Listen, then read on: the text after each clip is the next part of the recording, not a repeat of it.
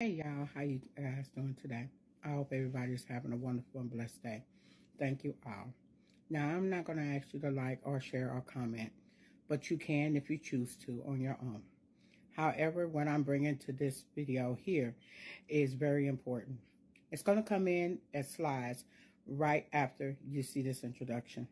There have been multiple recalls, and I've seen it on the Eating Well Wellness page.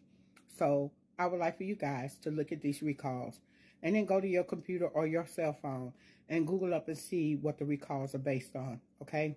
Now, you will see these recalls from these certain foods, vegetables, as well as deli meat and pepper. You will be shocked. Yes, pepper.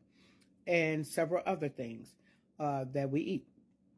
So, because, I'm about trying to make sure that we all try to stay safe as much as possible. And let's just get into the slides. So, here we go. Further ado.